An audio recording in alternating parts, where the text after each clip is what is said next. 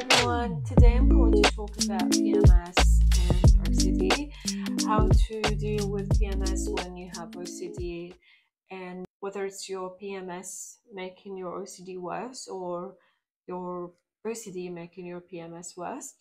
But before I go any further, please subscribe, hit the like button, and leave us a comment.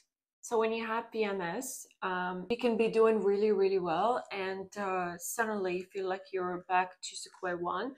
You feel like you're never learned anything. You feel like you're very depressed. You feel very anxious, more than usual. When you have PMS, it feels like you're never going to get out of it. It feels really real. It feels really convincing. Like OCD in general will make it feel as real as it can get. But with PMS, it can feel extra more than that. When I used to experience bad PMS, when I was suffering from OCD, I would be doing well with recovery, and I just out of the blue feel really down. I wake up crying for no reason, really, really sad. And my main theme was our OCD, so I would have urges to break up with my partner. I would have strong intrusive thoughts and intrusive feelings. It felt like, I figured it out. It's like, oh, that this is the missing key. That's what I want. That's what causing my anxiety. That's what causing my OCD. If I act on that particular thing I'm feeling, or act on that particular thought, then everything will be okay. So you will notice that you get these urges more than usual. You get these intrusive feelings and thoughts. You feel depressed. You're like, you're never gonna get out of it. You're back to square one. What's the point? Is recovery even working? You're gonna doubt your recovery. You doubt your progress, everything. So it's really important to keep that in mind. And also something to remember, to not fall into the idea that, and because you get that particular thought or feeling every month regularly, makes it real, it makes it different. Try not to fall for that, because OCD will lie. It's a doubt disorder, so you can't really just fall for that idea. And I really want you to sit with the discomfort, sit with the uncomfortable feelings.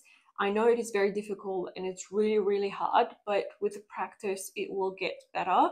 So in order for you to get better dealing with PMS and having OCD, the best way for me was noticing that time of the month. So, okay, during that time of the month, I will feel different. I will feel very sad, very depressed, and very anxious. And I kept in mind what kind of feelings, intrusive thoughts that I would get, usually around my main theme, and then expect that. So expecting it every month to happen, it makes a huge difference. Because when we expect something to happen, we're not as shocked and we don't react to it as strongly as we usually do.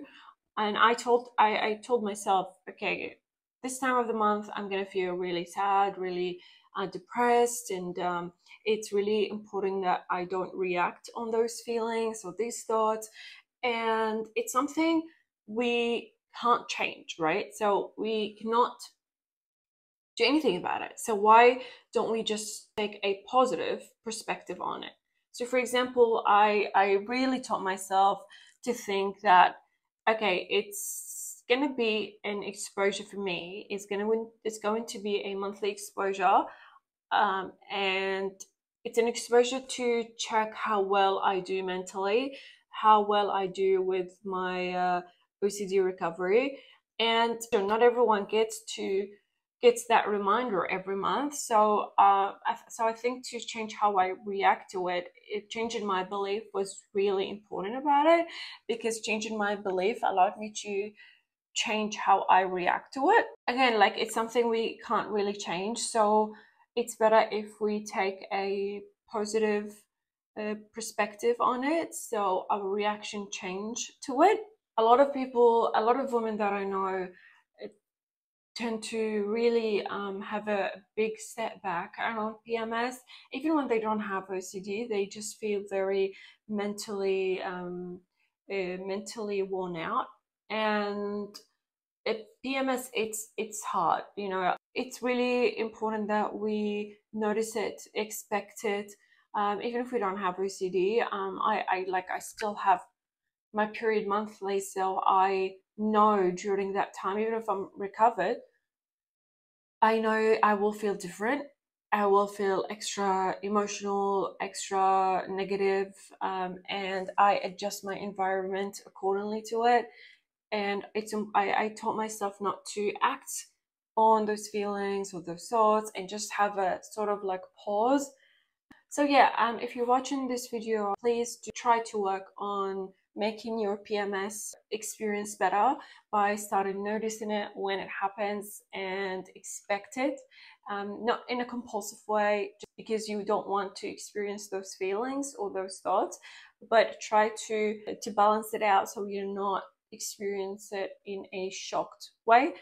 And slowly you will see a difference. You will see that your experience is changing, and that will help your recovery in general. It's very important, because you will notice that it's not a bad setback, and it's you're not back to square one, and you keep going, rather than just having that time of the month where you feel extremely bad, and that tends to last really long, and we don't want that to happen. So yeah, start working on that. Start working on your beliefs, and change your reaction to it. And usually, when you work on your beliefs and your fears, your reaction will change to how you experience your PMS. So I hope this video helps. And if you have any questions or any thoughts, please leave them in the comments. Thank you.